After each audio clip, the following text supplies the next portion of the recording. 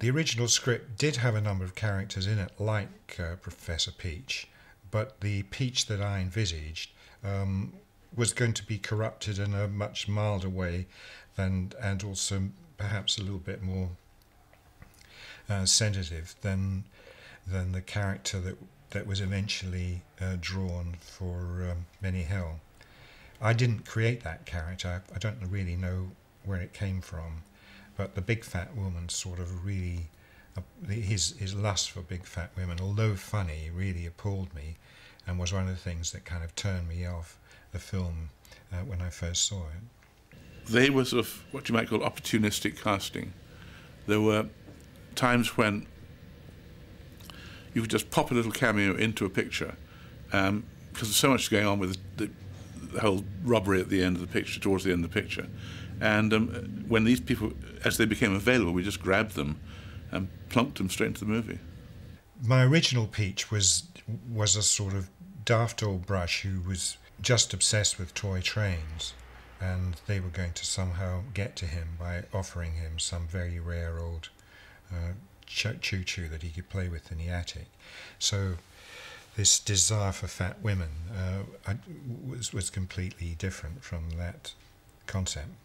Well, I particularly got on very well with Benny Hill because my folks had been in Variety, and he was mad about Variety. He was mad about old-time stuff, and he actually remembered them as a double act in the 40s, because he'd seen them in Southampton and things like that. And we used to play a game which was called Bill Matter, because Variety artists always had Bill Matter. For instance, you get Albert Modley, the Lancashire lad.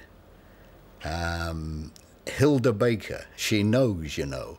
And he pulled me up on that. He said that was not her original Bill Matter. Her original Bill Matter was Hilda Baker, 1001% pure. And so we used to snap these catchphrases to and fro. And he was a lovely fellow. But yes, he did wander off on his own.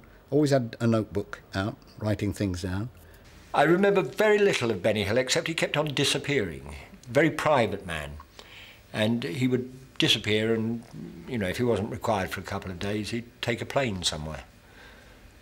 But I do remember going out to do dinner with him on about 3 occasions. And he always carried a little notebook, which was always put with a pen, side of the thing. And he loved to order. We'd sit with Benny. There was about 4 of us that went out. And we'd sit with Benny, and he would order in Italian, as near to Italian as you could get, because Benny spoke so many languages. I mean, it was incredible. But, and he then would go into English to try and get the waiter to speak to him in English, and the waiter would do his level best, and he would be chatting away in the best English he could discover. But you'd look at Benny, and he's writing everything down that the guy is saying to him, you know. Right. And 2 years later, we'd be watching a Benny Hill show, and you'd suddenly see an Italian waiter, and you'd listen to the dialogue, and you'd say, "That's Hank, that's the guy that served us in that restaurant in Turin." Benny, in spite of the risque sort of stuff that he shot for television, he was very, very nervous of women. He was, to me, I had a wonderful dancer, a fat lady who was a wonderful dancer from Rome called Dora Dorita. She was marvellous.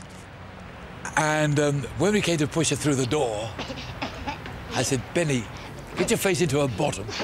Push it, get your face then." He was terrified. He was absolutely terrified. Well, I love Benny Hill, and I was surprised later to hear that there was a lot of worry about the joke of the fat ladies and so on, which I always thought was, having a black sense of humour, I always thought was terribly funny. I mean, I just think he was a brilliant comedian and tremendous fun. But then you could say the same about Fred Emney, I mean, who unfortunately seemed to get cut out of movies. We did 1 or 2 quite funny scenes with him blundering around, you know, covered in flags and things, which apparently, well, finished on the cutting room floor.